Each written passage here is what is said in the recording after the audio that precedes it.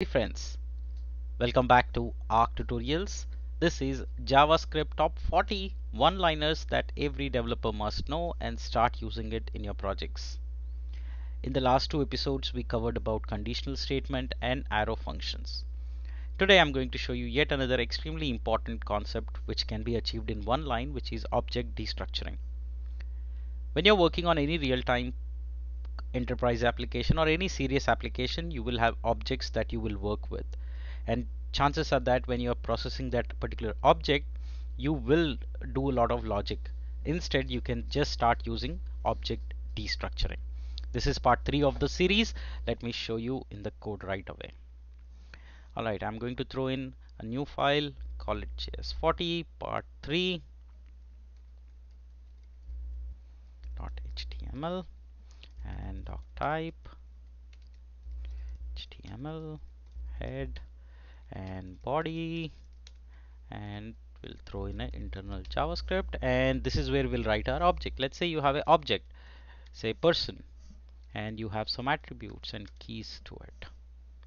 Say name, and you're going to give Arc Tutorials, and you can have some more features. Let's say website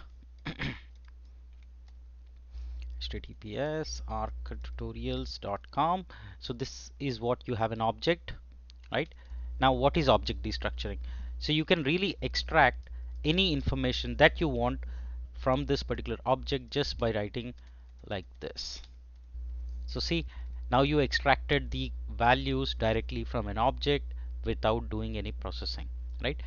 Now chances are that your object could be really complex, right? It could span multiple key value pairs, and something like, say, whatever, established, right, 19. So you can have many attributes in an object, but you need only few. So you can just write this object destructuring. It would pull the value and just do console.name and console.website, and you get only those values from the object directly.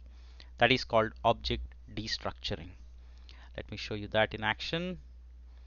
Now this is something that I use heavily when I'm doing on a day-to-day basis, because extracting information from a particular object has to be more simple way rather than going through each object and then processing and knowing. I can only pull what I want, and that's the most beautiful way to do that. Now if you don't want certain thing, you can just, it would tell you the object, especially when you're working with frameworks where you have bigger objects. It's very easy to extract only what you want. Okay, that's one of my favorite one-liners that I use, which is object destructuring. Extract details, values that you want, and process them in the code, right?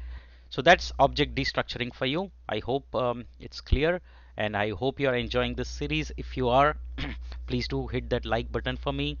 Please do let me know in the comment section what you feel about this series, and please don't forget to subscribe. Thank you so much for joining. We'll continue this series. In the next episode, I'll talk about arrow destructuring. Alright, that's again a simple one-liner, but very useful. So continue your learning with me. See you in the next episode.